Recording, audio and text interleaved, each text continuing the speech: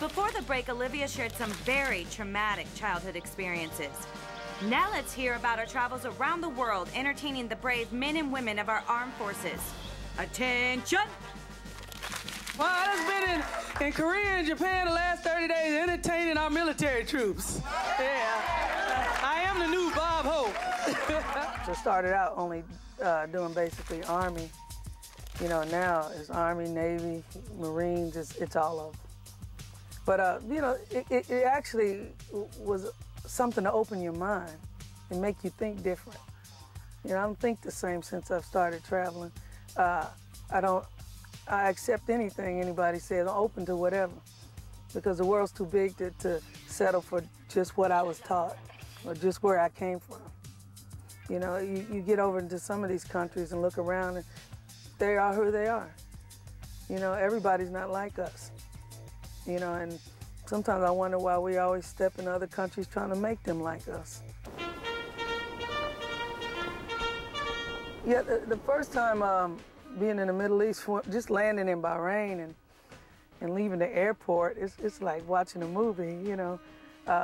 You know, all these guys with the dress and the whole 9 yards, the women, you can see like this much, you know, which I don't know how they pick up women.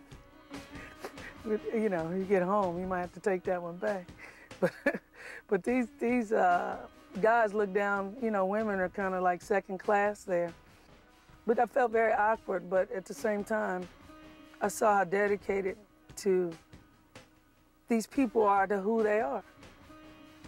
You know, they've been dedicated to who they are for a long time. Thousands of years, they have such a history, and for other people to disrupt that, I'm still not understanding that. It's different doing military shows than working in a regular comedy club, you know, here at home, because you don't know where those guys are coming from that day, what they've been through the last couple of days. And they just want to come and have a good time. And the guys, they're good guys, you know, and they're just out there. I think they got way more than they bargained for. I think that they thought they were going to sign up and get free tuition and buy a house on the GI Bill and grow old. And I mean, the fact is, a lot of them aren't going to grow old. And that's the hard part, to sit up and listen to them talking to you. They need the guys there, you know, they're shortage at this point. So it's hard to get out. Once you're there. Whatever they tell you to do, that's what you signed up for. So sometimes, I guess you need to read between the lines when you start signing, you know, paperwork. See, and that's another thing that the troops don't, they get medical bills. We went to a hospital, a guy lost his arm, there was another one lost his foot. He got a $2,300 bill where he was medevac somewhere. He told me he had to pay for it. You're taking it out of his check. I don't get it. When I see those guys, I always think about my kids when I see those guys. I mean, they're all the same age, and that's the approach I take when I do the comedy. From a mother's perspective, talking down to them and reminding them of their mothers. And that's what makes it so funny to them. Who got kids by applause? Y'all got kids? All right, you know they're at home going through your stuff right now, right?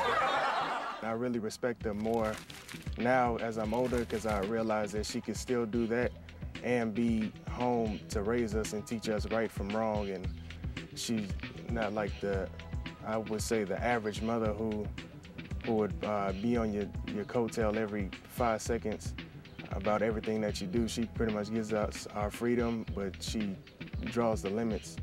And for that, I thank her, and she has made us even stronger as grown-ups now today. But the reason I keep going over there is because I know they're over there. And I know they need to laugh. And you never know if you're going to be like the last laugh when you do what you do over there. Wow, that is so cool that she's bringing much-needed laughter to our troops abroad. I would just like to take this moment to say thank you to all our troops for all your support, keeping our country safe. Thanks so much. I'm Jill Michelle Melian, and see you next time on Inside Joke.